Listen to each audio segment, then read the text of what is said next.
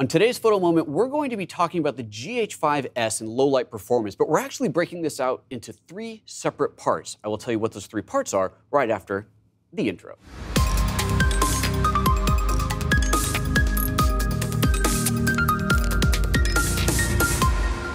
Good morning and welcome to PhotoJoseph's Photo Moment, the first live 3 times a week show here on YouTube at youtube.com/PhotoJoseph, 9:30 a.m. Pacific. And I said the URL, I said the thing like I got it all out there. Hey, subscribe if you haven't subscribed, thumbs up if you like the video, you know how the whole thing works, and hit that little bell to notify. So today's show is in 3 parts. This is all about GH5S, look at this glorious thing here, the GH5S and low light performance. But in doing some tests and doing some editing in Final Cut, I came across a couple of the things that I wanted to talk about with you. But I figured this were really 3 separate topics, but not 3 totally separate shows. So I'm doing today's show in 3 parts. So the first part is going to be talking about the GH5S and its low light performance. I'm going to show you some results of shooting at 2500 ISO. We're going to look at some in-studio tests and some tests that I'm doing that I shot for my blacksmithing project. So we'll take a look at all that in Final Cut. We'll talk about it, look in Final Cut, yay. And then part 2, we're going to be talking about how to set up a Final Cut timeline for HDR processing. And part 3 is going to be talking about some issues that I've run into with the Atomos Ninja Inferno, which I have yet to resolve. Atomos has yet to resolve. Apple hasn't gotten back to me to figure out if it's an issue on their end. And frankly, it's a call for help. Let's see if any of you can figure out what's going on, if you have familiarity with it and you know what the heck is going on. So with that said, before we hit into the show, just remember a couple of things I'll throw up here. If you are using a GH5 or GH5S even, and you are looking for some training on it, do check out my training at gh5training.com. It's a 5.5-hour comprehensive training that is focused on the GH5. However, now that I finally have the S, I will be adding on to that to include GH5S and also GH5 version 2 firmware. The GH5S will be a paid add-on. It'll be a small paid add-on, but that will be a paid add-on. The version 2 firmware update stuff will be free for those who've already bought the GH5 training. So keep all that in mind, gh5training.com if you want to learn all about that. And yeah, we do the rest of it later. Let's just get into the show. Okay, so GH5S, its big thing, one of its big features is its low light performance because it has dual native ISO. It has its sensor, I don't know how the heck this works, but it's got, in its sensor, it has dual native ISO. It can shoot at 400 native or at 2500 native. And when you say native, what that basically means is this is the optimized setting for the sensor. This is where you're going to get the best performance, the largest dynamic range, and lowest noise. That is as close to perfection as you're going to get off that sensor. Usually you have 1 native ISO. This camera has 2 native ISOs. So that means you can shoot at 2500, and as you're going to see in a moment here, have virtually no difference between 2500 and 400, which is kind of crazy remarkable. And I'm going to show you there is the slightest little difference, and we're going to take a look at that. We're going to explore what that actually is. So we're going to start looking at footage that is shot in the studio, just some side-by-side tests in good light just to see the difference between the two. And then we're going to look at shots that I did for a blacksmith shoot project that I'm working on. These were test shots, so just to see what the performance is like, what the actual lighting conditions is like, and so on. We're also going to take a look at some of the settings in the camera itself. And so let's actually start with that. So let me switch over to, let's bring the menu up on here and bring up this setup. There we go. So there's the menu system on the GH5S. If you go into the wrench with the C on it, so the custom settings wrench there, custom thing, go into exposure. At the very top, there's dual native ISO setting. And then underneath that is ISO increments. By default, it's going to be set to 1 EV. This is bad. You need to set it to 1/3 EV. And the reason for that is if you set it at 1 EV, you can't actually get to the native ISO of 2500. Odd, but true. So first thing you do when you get out of the box, set it to 1/3 EV. Second thing you do is go up to the dual native ISO settings, and you can choose between auto, low, and high. I'm telling you that almost always auto is going to be perfectly fine, and let me explain why.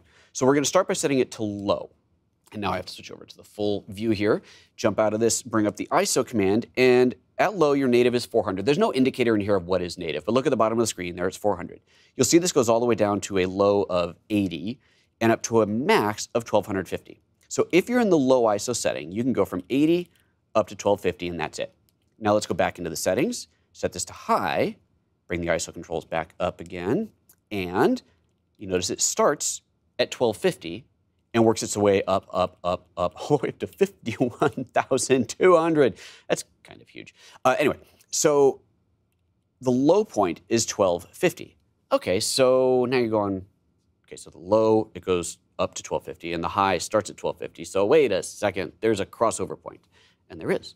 1250 is the crossover. 1250 is the only ISO that is available for both low and high. So what this means is if you leave it in auto, if you are at 400 or anything under 1250, it's going to be defaulting to the low ISO and then adjusting gain to compensate.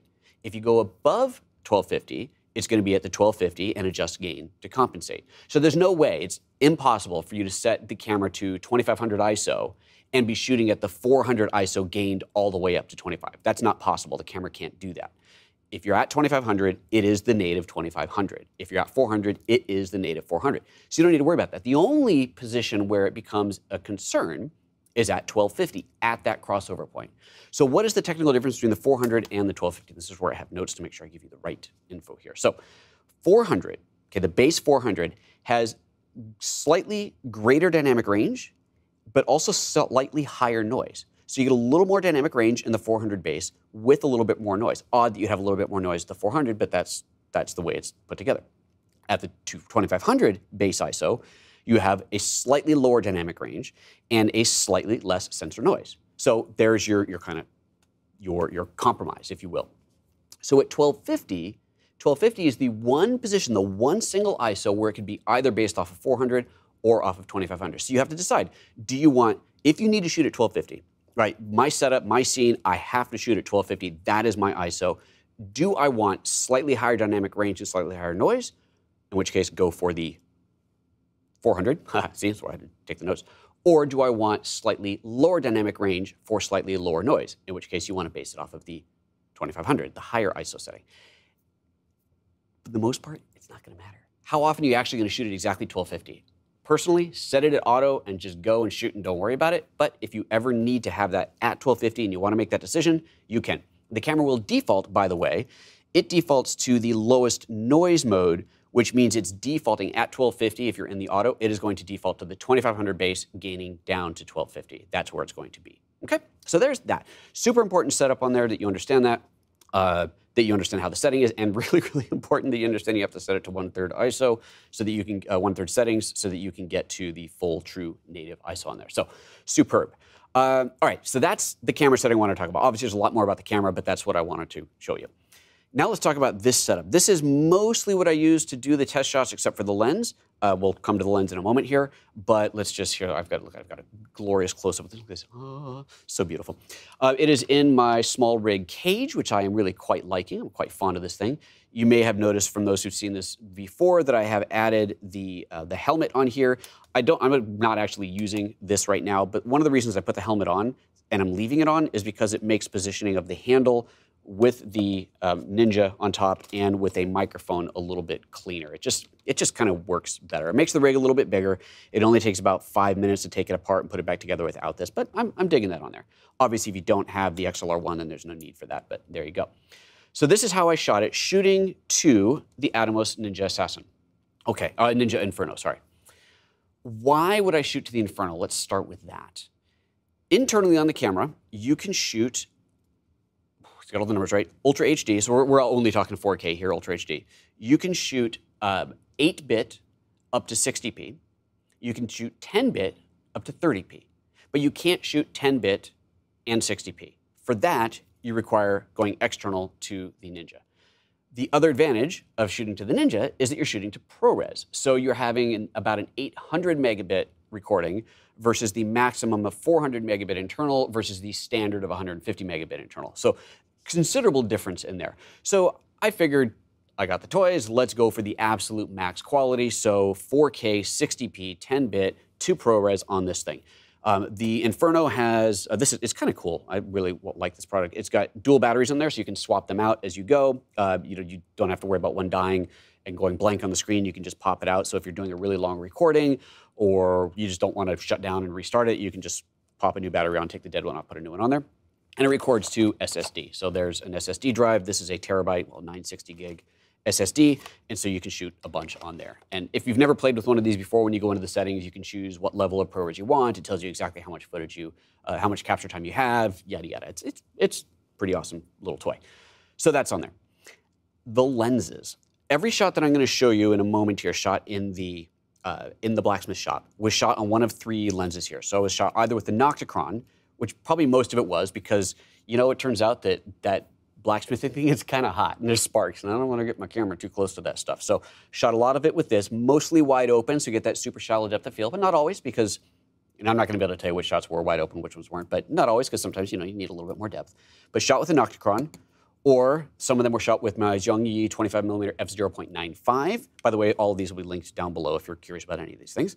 And then a couple of shots, or maybe just one shot, was shot on the 15mm Leica f1.7 for a little bit wider shot.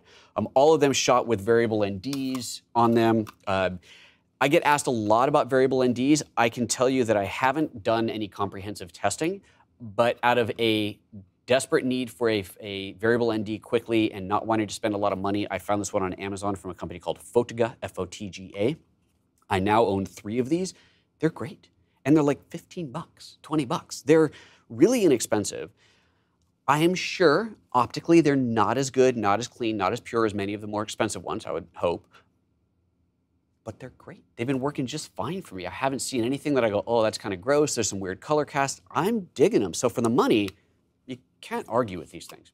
So that was that setup. If you're wondering what the heck is going on here with this Canon lens on here, you're going, hold on a second, there's a Canon lens on there.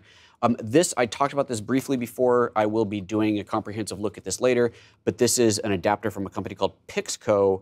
These are really inexpensive adapters. I love all the really inexpensive stuff that's coming for these cameras. This is, unlike the Metabones, which actually has glass in it, these do not have any glass in it. This is just a hole. So there's one that is literally just a hole. It just attaches to it allows you to attach your Canon or Nikon or whatever lens to your Micro Four Thirds camera. Then the second version of it has a built-in aperture because there's no electronic communication, so you cannot actually control the aperture in the lens natively like you could with the Metabones adapter. So it's super cheap. It's just basically an adapter that is built at the exact right distance to hold the lens at the right distance, but it does work. And again, if you want to see a test of what this looks like, I shot something yesterday in the falling snow, just a shot of myself stepping towards the camera at 240 frames per second on the GH5S with this 50mm Canon lens at wide open at f1.2, so super shallow depth of field. It's kind of cool. I just kind of very slowly step in. You can see the snowflakes that are in the plane of focus coming. It's cool. You check it out. It's on my Instagram, PhotoJoseph. Go check that out. Okay. That is everything about the camera, I believe. It is time to look at some files. So let's bring that up. I'm going to start with a screenshot to show you a comparison, then we're going to look at some video files. Before we do that, just let me remind you of our value for value proposition. If you are watching this show and you feel like you're learning a thing or two today, then please, please, please consider contributing. Consider putting some value back into the company, back into the show. There's 4 different ways you can do that. Just go to photojoseph.com/support. You can contribute monthly if you want to via Patreon, anywhere from $1 on up, or same thing via PayPal, or do a direct one-off contribution via PayPal or Apple Pay or whatever, Venmo or whatever you like. You can purchase stuff through my affiliate link. There is I had this thing called kit.com. It's kind of awesome, actually. Kit.com/PhotoJoseph. You'll see I have a bunch of different kits there built up of different packages that you can buy. Or the most interesting kit is one that is called As Seen on PhotoJoseph's Photo Moment. And if you're watching today's show, then you'll go there and you'll see at the top of that everything we talked about today. And then the last one, of course, is that you can hire me directly to help you set up your shoot, your rigging, your streaming, whatever you might need. So value for value, photojoseph.com/support. Thank you very much. All right, now let me open this right file here. And we actually see 2 of these here. We have both of these open. And let's take a look at what I got. Let's just take this full screen. So this is, what you're looking at here is a side-by-side, obviously the exact same shot. You see on the left, it's ISO 2500. And in a desire to keep the aperture the same, I changed the shutter angle. So it's ISO 2500, 30-degree shutter, f4.5. The shutter angle doesn't matter. Nothing was moving, so we're not going to get any kind of motion blur in there. Shot at 420, 8-bit, so internal. Second shot over here on the right is ISO 400, 180-degree shutter, so at f4.5. So again, same aperture, same, well, not same ISO, but the base ISO of 400 on the right, base ISO of 2500 on the left, and 30-degree versus 180-degree shutter. At first glance, they look virtually identical. Okay, so that's useless, right? So now let's look at a different version of the same picture, where I did a little split screen on here. And I realize that you are now looking at this on a 1080p YouTube broadcast, so you can't really appreciate the difference in here. But let me tell you, let me see, actually, can I zoom into this anymore? I don't know if this will really show too well on here, but what we're seeing here, the difference that you probably cannot see. So again, on the left is the 2500, on the right is the 400. There is slightly less noise in the 2500 shot, but there's also slightly less detail. So my interpretation of what's happening here is that there is a denoising algorithm, very subtle, but a very subtle denoising algorithm being applied at the 2500 ISO that is cleaning up the noise that's in there, but simultaneously removing the ever so slightest bit of detail. Unless you're pixel peeping it, I really don't think you're going to notice. I had to look pretty closely to see it, but that's my interpretation of what's happening there. I don't know these things, you know, I'm not an engineer, but that's what I think is happening here. And other than that, the fact that the left is 2500 ISO, the right is 400, that's pretty darn awesome. So there is that. So that's the first thing. I just wanted to show you that. Now, let's actually look at some video. So off to Final Cut Pro. Oh, what I left out of the whole shooting configuration is that I'm shooting in V-Log so that I have maximum dynamic range, maximum room for grading. So let's take a look at these shots in V-Log in SDR, standard dynamic range. We're gonna look at those first, and then we're getting into parts 2 and 3, getting into high dynamic range and some specific stuff on the Atomos. So with that said, let's take a look at the setup in here. All right, I have, let's close this thing here actually. Let's get rid of that, gives it a little extra room in here. All right, so I got a bunch of shots on the timeline. These are straight out of the camera, no adjustments applied to these. You can see the flat profile that they are. If you look at the waveform up here, let's actually get a slightly more dynamic range shot. There we go. If you look at the waveform up here, you can see how flat it is. So here's 0, that is black. There's 100, that is white. Anything above 100 is super white. Anything below 0 is super black. And generally, for all intents and purposes, we want to keep our shot well within 0 to 100. If you look at the shot, it's clearly quite flat, and it even looks quite noisy. I mean, that's, you know, it looks noisy, but this is not how it's meant to be used. This is not how it's meant to be looked at. It's meant to be looked at with a color grade and or a LUT applied. So let's just take a quick scan through these shots here just to show you what I got on here. And what's really cool about this, actually, let's just park on this one for a moment here.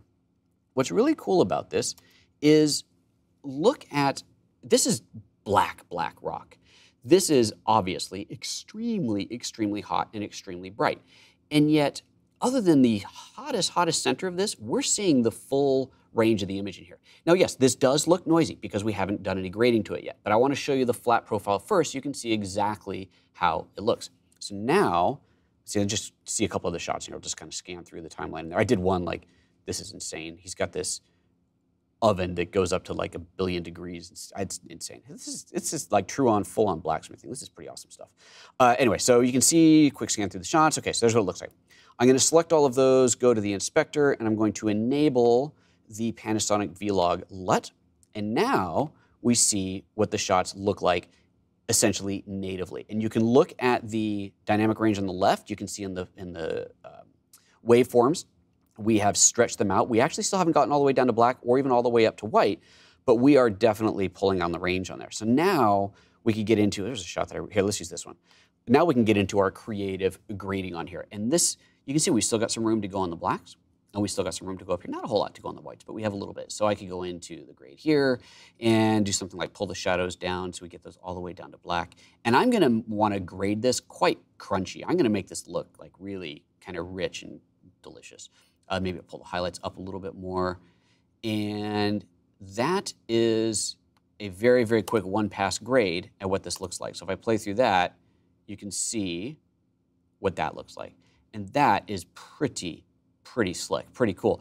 Now when we do the actual shoot, we're gonna do a little bit different lighting. We're actually gonna, he's gonna use a different type of coal in the furnace, so it gets all smoky in the room. It's gonna look really cool. But this is where we're at right now. So this is the first test shots. You can see, so that's without an additional grade. So let's go back to here. Where was that shot I just worked on? Let's say I wanted to do a little bit of color tweaking to it. Maybe I wanted to kind of cool my shadows a little bit, so I can go up here and let's pull into my shadows, add a little bit of kind of aqua, cool toning into the shadows. And then let's just go up here and add a hue saturation curve. I love the new color grading tools in Final Cut 10.4, which is incidentally what we're looking at. If I wanted to make, let's say, these reds here a little bit more saturated, so you got hue versus saturation, I grab the eyedropper, click on the reds, it drops 3 control points, so a center point and then 2 edge points. I grab that center point and I can saturate or desaturate just the red on there. So I want to kind of goose that up and make it look a little bit more dynamic. Pretty cool looking in there. Let me go back to the other wheels here. I want to pull my midtones down a little bit, make it a little bit overall darker. I really want this to be a dark scene where the bright burning parts are really pulling out. Okay, so I'm going to take that, hit Command-C to copy, select everything, Command-Shift-V to paste. We're going to paste the color wheels and the saturation curves. And just like that, we now have, let's go to the top of this. No, there is no audio on this. Now we have a quick look at the first pass of the shots on there, which is, in my humble opinion, pretty stinking cool. This is going to be a lot of fun to work with, a lot of fun to do the final edit on. I think it's going to look absolutely beautiful. Okay, this is a long shot. There we go. That one's probably a little bit too dark. Oh, it's actually, oh, look at that. Opened up the lens. Yeah, this is cool stuff. So I'm digging it. This is going to be a lot of fun to play with, a lot of fun to put together. And again, shot with those one of those 3 lenses that I showed you, the Nocticron or the 25mm Zhongyi or the 15mm Leica. And there we go. So there's the first look. Ooh, look at that. Oh, and some of these I went to a really fast shutter angle so that I could capture those sparks going really nicely. It's pretty awesome. I don't know. What do you guys think? I'm kind of stoked with it. I think this is going to be, I think it's going to look really, really cool. Okay, so that's the first part of it. That's what I wanted to show you to begin with. So we're setting up, we're not doing anything special in Final Cut at this point. We're just working in a SDR, standard dynamic range timeline, like you always have, bringing this high dynamic range footage, and by high dynamic range, what I really mean is vlog footage that has a compressed look, that flat look, expanding it out to make it look really good for the screen. Super, loving it, looking good. So now we're going to move into part 2. Part 2 of the show is going to be about how to set Final Cut up for high dynamic range, for an actual HDR setup. And then part 3 is going to be about the Atomos Ninja Inferno and some little oddities that I ran into in there. So we'll be right back for part 2 of today's show.